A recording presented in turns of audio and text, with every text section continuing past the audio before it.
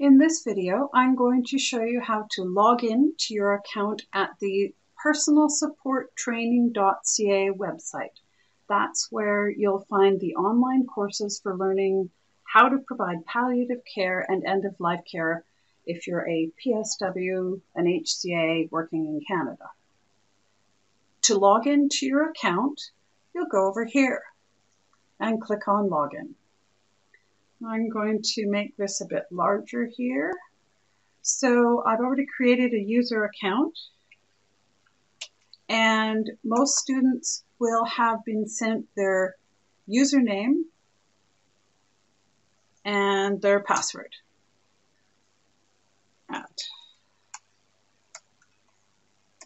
So I'm just entering the email address and hoping I remembered the password, and here we go. I click on submit, and here I am at the login page. This is what you see. Tells you a list of courses, and to access your courses, you go up here at the top for the top menu items, click on My Courses. And what we see here is you are now registered in this course. I don't know what to say. It tells you when it was last updated, tells you you haven't started it, and all you have to do is click on the title of the course and your course will load. And it takes a few minutes depending, and there you are. All your learning modules are here. It tells you whether you've tried the quiz at any time here. You have used 0 of 3 attempts. There's no due date. I believe you have 6 months to a year, depending on where you're taking the course. And you can start each module by clicking on the module. So we'll open module 1. And we're just going to freeze the play here for a minute. You can see up at the top right, you can go back to the course outline if you want to from here. If you want to play or pause, you click on the left-hand bottom corner. So now we're going to play. It starts the module. And if we want to pause it, we click pause.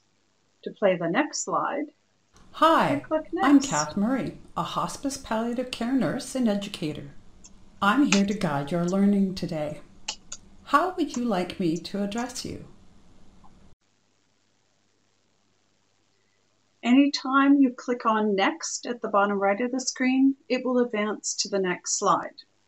However, note that if you do advance before the timeline has finished playing for the slide, it will not mark that slide as complete, and then you will end up having to redo and figure out which slide you didn't completely play. So it's actually better if you simply listen to the audio and let it run through and finish each slide. That one has finished playing for us. I've turned the audio off.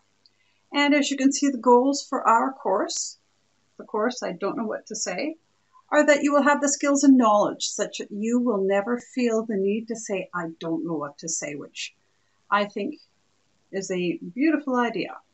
So we'll stop playing that for a moment. We're going to go back to the course outline. And we go up to the top menu item on the right-hand side, back to course outline. Return to course. And I'm wondering, maybe some of you would prefer to learn in a different order. So know that you can click on the modules as they go along and choose to open them in the order that you would like to learn. Just going to make sure that the audio is off. And it wasn't. Okay, so you can start the modules and learn in the order that works for you and jump around if that works better for you, or you can simply follow this order as it's laid out.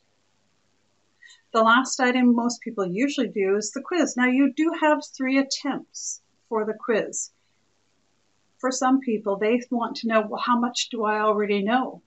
If that's your choice, go ahead and take the quiz at the beginning. See what you do know. You have 3 attempts. And then after you finish the course, see what your score is afterwards. So there's a lot of flexibility here. There's also a lot of structure. Our structure is laid out in the order we've placed the modules. It's your choice to learn in the order that you want to. When you've finished learning for the day, all you have to do, go back to the main page, top right, log out, and you're logged out of the program.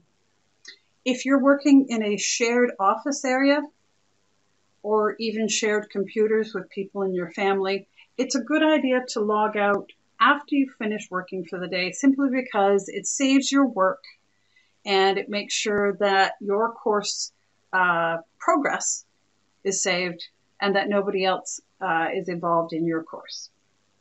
If you have any questions, please feel free to contact us. Good luck with your learning.